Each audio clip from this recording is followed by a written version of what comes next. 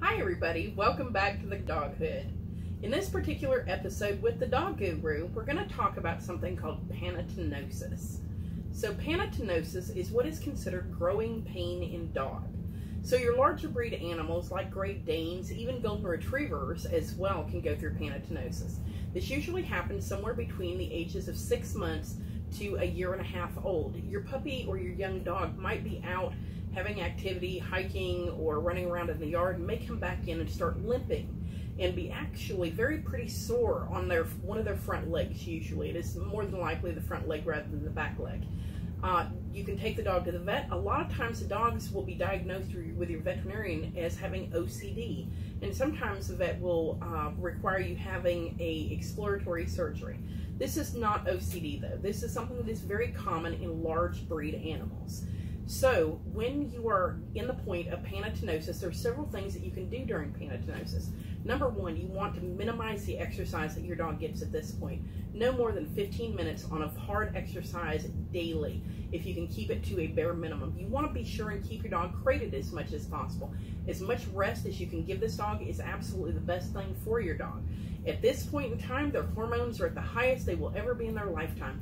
So asking your new puppy, or your young puppy, should say, to be still and in the crate for long periods of time might be kind of hard to do, but you really need to encourage this with your animal. This actually gives your dog time to grow and freshen up right. So during panosteitis, this is when the bones are actually pulling apart and mending, pulling apart and mending, and pulling apart and mending. So as the growth plates are actually getting solid on your dog, it does cause for soreness. Humans even have panosteitis in very large or tall people.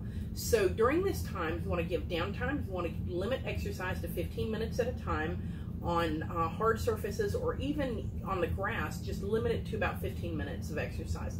During this time, you can also feed your dog turmeric. Turmeric actually is an anti-inflammatory, so it will actually help reduce the soreness in the joints. I personally use a product called NuVet Joint DS as well, that I use to actually help increase the fluidity in the dog's joints. There is not a single vet that should be performing any orthopedic surgeries at this point in time on your dog, because the dog is still in the process of growing. So if you can allow the dog to grow up to 2 years of age and he's still having limping problems, then you might likely have a dog that does have hip dysplasia or does have some sort of shoulder issue.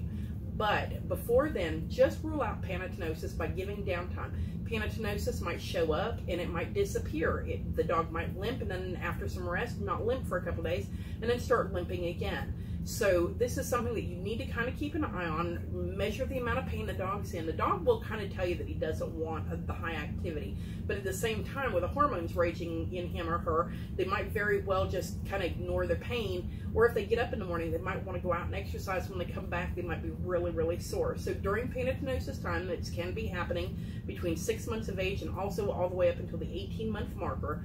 Downtime, put turmeric in your dog's food, give them a good joint supplement as well, and just let them grow up to fruition. The Orthopedic Foundation of Animals does not verify a dog's hip or joint health until the dog is 2 years of age. So I would not suggest that you go ahead and have a lot of surgeries or orthopedic stuff done until the dog is about 2 years of age, when the joints have completely solided down within the dog.